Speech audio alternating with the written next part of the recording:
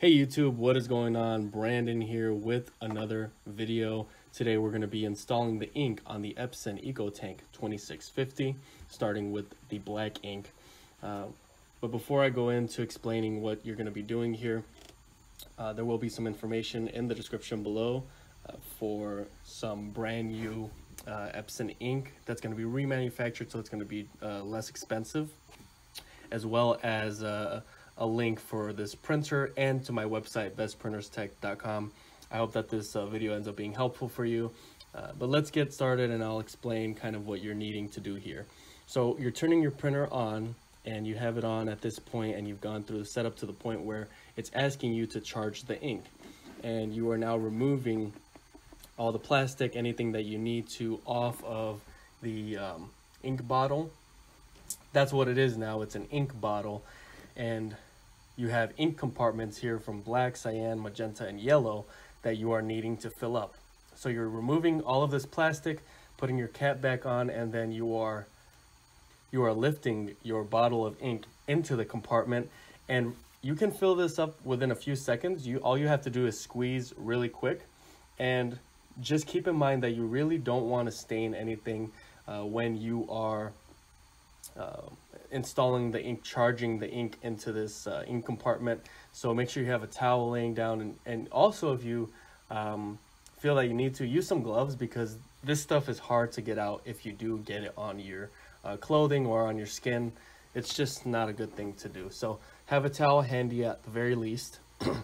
So you've got your black ink installed there, and towards the end I will show you what you need to do with the printer in order for it to process and charge the ink. Actually, there is a 20-minute period where it is charging the ink into the system. And you are now installing your cyan ink. And if you notice here, I'm doing everything fairly slow, taking everything off and just gently taking off all the plastic, because I don't want to stain anything. So that's what you're doing for each one, is you're taking off the plastic. There's some covering right on the bottle as well. And I am now, if you see there are plastic covers for each one of these colors. And there's a little section there where you can put it when you are charging it, which is on the right hand side. And then you can place it back in once you're done. So what I'm doing here with the first two colors is I just kind of lifted it in and pressing it, squeezing it gently. And you'll see here that with the next two colors, I'm squeezing a little bit harder and faster, and it is filling up a lot faster. So don't be afraid to squeeze these as much as you need to fill it up quickly. That's completely fine. Here I'm just trying to be gentle, and you really want to use all the ink that is in the bottle in the compartment. And at this point, I am not doing that. I'm not completely filling them up because I don't want to overfill and have it drip over.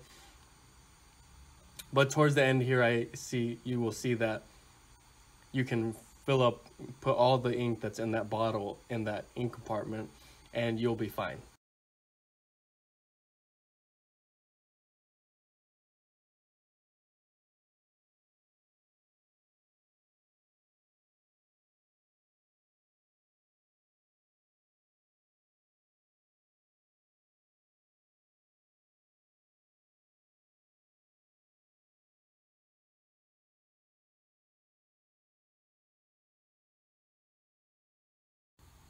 Okay, so we are now installing magenta. So you have 4 colors in total. And this is really just one of the first things you need to do when you are setting up this printer. This is a part of the printer setup. So if you see there, I'm squeezing a little bit faster. See there? I'm squeezing a little faster there, and it's filling up. It just takes, it's a few seconds to fill up if you squeeze it fast enough. And I got a little bit on my hand there, so I wiped it off on the towel. Again, make sure to have, even if you want to have a damp towel with you, that'll be really helpful. All right, and we're moving faster here, and we're moving on to yellow.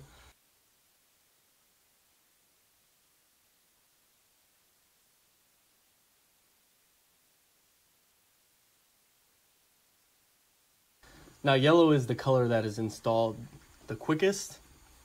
So you will see here, I remove the cap, lift it right up in there, and boom, filled. If you see how fast I'm squeezing it, and it's not a hard squeeze, it's just a quick squeeze, and it's within a few seconds, it's filled up. That's all it really takes. So I was doing it slow in the beginning, but you can see towards the end there, you can speed it up. There's no problem with that.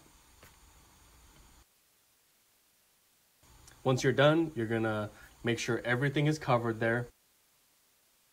You're gonna close it up. You're gonna close that covering there. And you've got that part of it done. Now, really you should just throw out all the bottles and they should be already all in the ink compartment. At this point, in order to charge the ink in the printer, at this point, when you're at this screen, you're gonna hold down the OK button for between 5 to 10 seconds. Refer to the manual for this, of course. And here I was not able to figure it out, but it's very, very easy. You hold down the OK button, then you're gonna click the start button because it's gonna prompt you to do that, and it'll begin charging it.